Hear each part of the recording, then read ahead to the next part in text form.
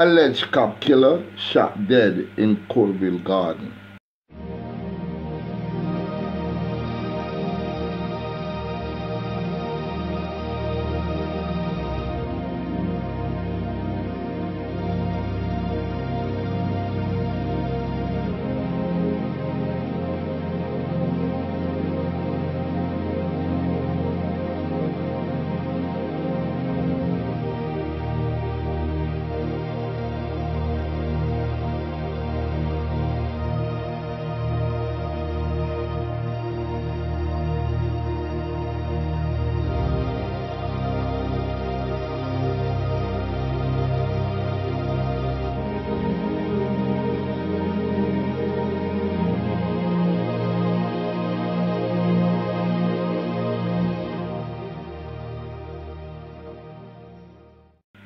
The police acted speedily, and in less than 4 hours after 2 policemen were shot and killed, an alleged cop killer was shot and killed in Cooreville Gardens.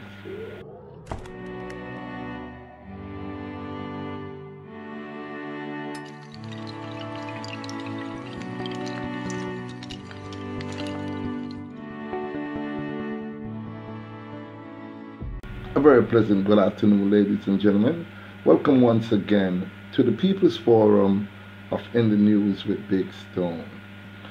A male suspect in the shooting of 4 police officers, 2 fatally in St. Catherine, has been shot dead. The alleged cop killer was shot dead during a police operation in Cooreville Gardens, St. Andrew, on Friday afternoon.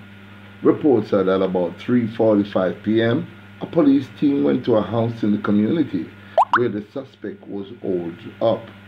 A shootout reportedly ensued, and he was shot dead during the exchange of gunfire, which also left 1 cop injured. A female who was found in the house with the suspect is now in police custody. Reports are that about 5 a.m. Friday morning, a police team from the St. Catherine North Division came under heavy gunfire after going to a premises in Horizon Park, St. Catherine. Further reports are that about 4 of the policemen were shot and injured in the shooting.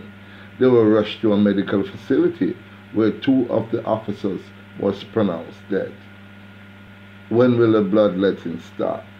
When will we come together as a nation of people and to see how best we can iron out our differences? The police acted very speedily. 2 of their own were murdered, so they were on high alert, and they had to find these suspects at all costs. One of the suspects, as you know, was confronted in an apartment in Cooreville Gardens not too long after the fatal shooting of 2 of their colleagues.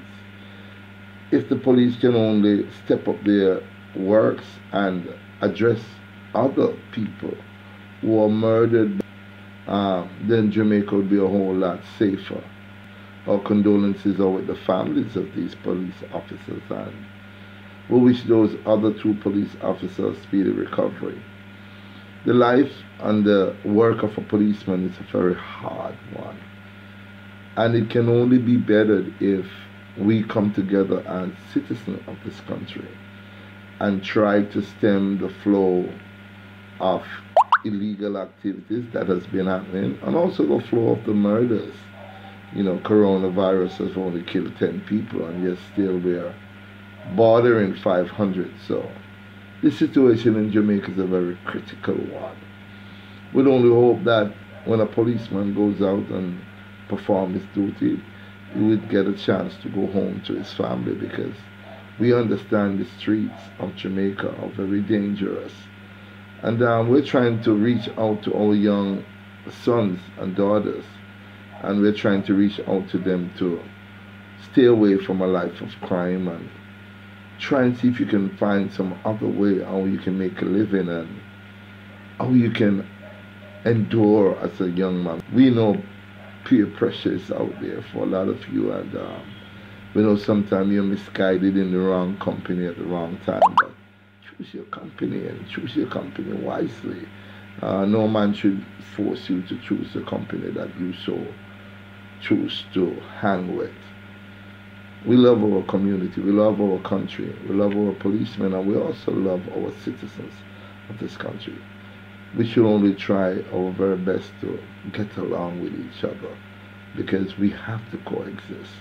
We cannot have a country without a police department, and of course we cannot have a country without its citizens. Thank you very much for watching. Any comments, please leave it in the comment section below, and please do have a safe day. Thank you.